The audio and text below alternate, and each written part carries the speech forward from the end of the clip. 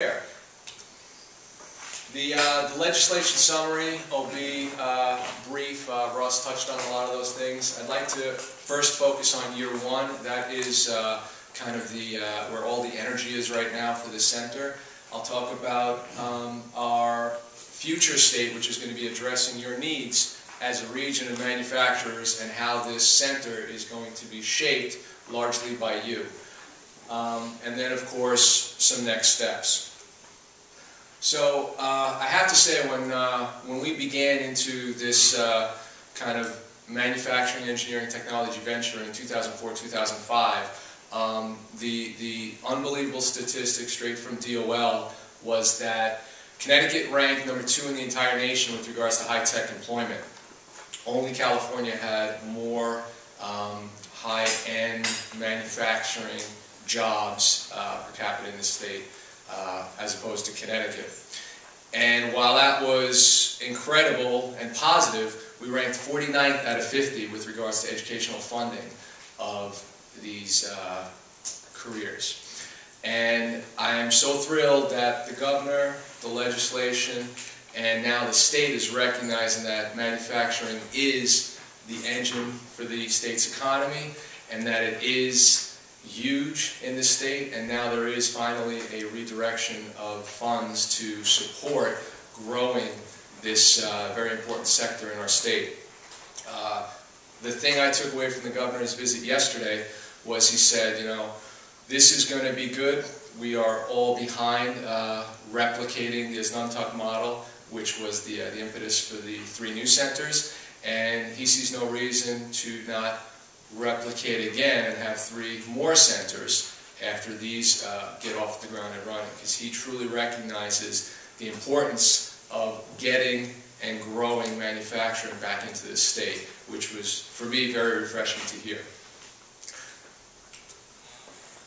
So, year one is what I'm going to chat about now. One of the big things to recognize is, and I come from industry, I was in it for 12 years before coming to QV, and the pace of academia is not always the quickest. But I can definitely testify that the new Board of Regents and the folks at the state level, their energy and their removing of obstacles to get this thing up and running is pretty remarkable and is at a pretty amazing pace. The request for proposals for this center went out in November. The proposals were submitted in December. The award was given in January, and the curriculum actually just passed this morning. And the bond hearing for the release of year one funds is tomorrow. So it is a fast-moving train, and that is refreshing. But one of the things that the state is doing, which I think is important, is the Nantucket model, which focuses primarily on core metal cutting technology, so machine level, basic competencies, manual driven with an introduction to CNC, and then the advanced level 2 certificate focuses on CNC and gets into some of the metrology vetting of what you're producing. All 3 new centers will adopt the standard curriculum, which I'm about to show you. So year one is very prescriptive. This is where the biggest need is. In the latest CBIA survey of all Connecticut manufacturers, 78% and 88% are wishing they could find machinists and CNC programmers and operators. So this is where the big push is for year one. There will be a standardized curriculum, like I said, standardized student metrics as to what does it mean to be success, standardized launch date, fall 2012, no matter what. And there's been a standardized machine technology center, or sorry, manufacturing technology center review board. There's an advisory panel put together of some college folks, some industry folk from around the state, and they will all be reviewed and collaborating to make sure these things stay on pace and deliver what's required. So, the year one certificates, 2 phases, fall offering, basic machine technology level 1 certificate. It is going to be, like I said, very focused on the manual metal cutting practices. So you will have your introduction to CAD, you'll have your introduction to blueprint reading, and then you will get into grinding, bench work, lathe, mill, and then at the end, of course, a preview as to the more sophisticated CNC world of machining. This is a 16-credit certificate, again, just approved today. This will sequentially feed into the spring semester, which is the advanced certificate in machine technology. Here we get into more of the higher level functions, so all the mathematics required for the more sophisticated CNC equipment, as well as the metrology and quality inspection component for validating the production of your piece, more advanced blueprint reading, and then of course segueing into the turning centers and the lathe and CNC operations. For year one,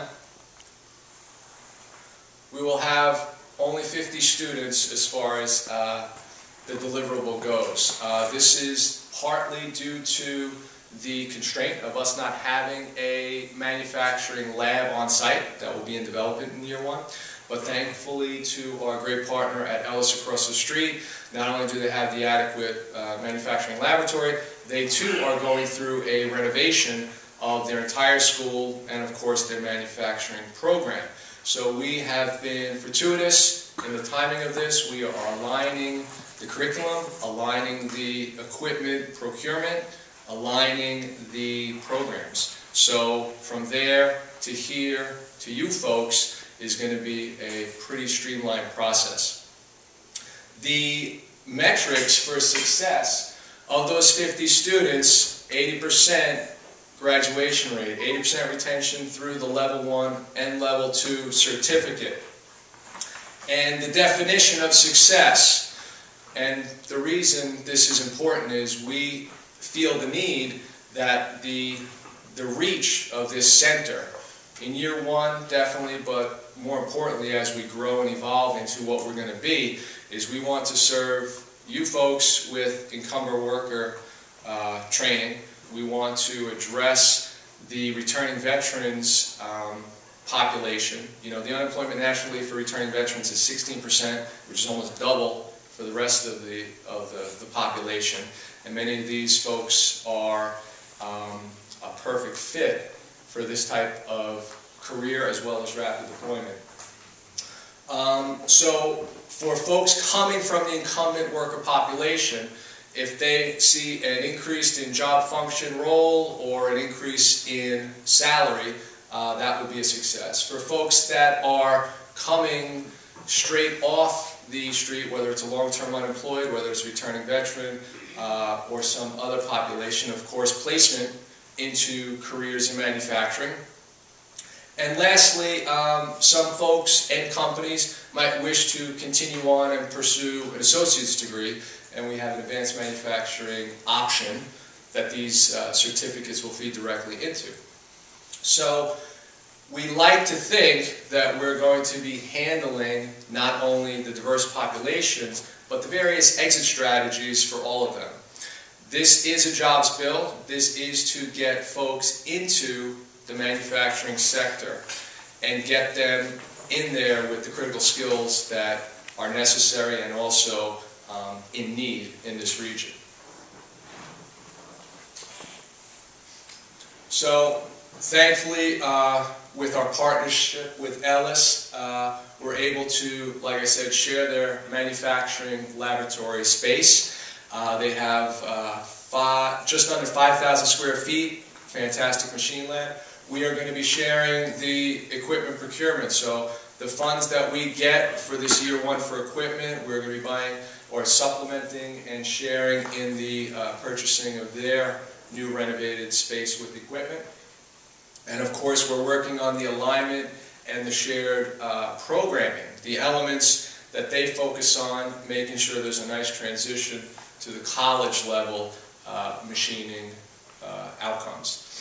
And finally, the advisory board I mentioned, we have monthly collaborative meetings, and there will be quarterly reviews, making sure everything is on pace and on schedule. And if there are obstacles, there is a lot of support to address these needs, because, like I said, the pace at which this is moving is, I think it's a fair pace, but it's somewhat frightening for the academic scene in the state. But that's okay, you know, that's what we need. So future state, you know, this is how you folks fit in long term. You know, this is a partnership. One thing that we were thrilled about and what we were stressing in our proposal was, you know, we'd love to have it here at QV, but what's more important is Eastern Connecticut needs this center. Eastern Connecticut manufacturers contributes $2 to $3 billion a year to the state's economy. You know, there's reality and there's perception, and for a long time, this particular area is the quiet corner. East of Hartford, east of the river, Eastern Connecticut is rural, it's agricultural. That has changed, but the word necessarily hadn't gotten out. It's great to see that now it's being recognized for what it is, and the future for this region is really exciting. I mean, this is, if there's going to be a migration of new manufacturers into Connecticut, it's going to be in Eastern Connecticut. It's where the skill force is going to be, it's where the real estate's going to be, and presently it's where the most economic real estate is. So we're very excited to kind of visualize where this is all going. So next year we will be going through the design and development of the lab on site, making sure it is adequately designed in space requirements, in flow, in layout, and we will be working with you folks to get input on that. We have in our proposal the expanded curriculum. I hope I didn't put a damper on things when I said year one is prescriptive. You know, it is, and in my opinion it makes sense for a number of reasons, primarily in that that is the biggest gap in the manufacturing education and the manufacturing sector needs. But after that, all three centers will have the autonomy to grow into whatever their manufacturing region defines as the need. So if you happen to be in the plastics, which is of course very big in northeastern Connecticut, biotech, aerospace, standard tool and die, fixturing, mold making, there is a lot of commonality, but there's also some particular specializations that might be required. And in our survey for the proposal, the two expanded areas, which are not the only ways we can go, would be inspection metrology, where we would have curriculum certificates, follow ASQ guidelines, as well as mechatronics. Big silly word, all it means is the integration of electromechanical systems, the programmable logic controls, the automation, the higher end automated manufacturing that many of the companies in this region require. But we want to hear from all of you. We want to hear from all of the companies that wish to be here, that couldn't be here. We want to hear from the companies that we just don't have a relationship with, because this is going to grow and this is going to suit and fit with what your needs are. This is your center.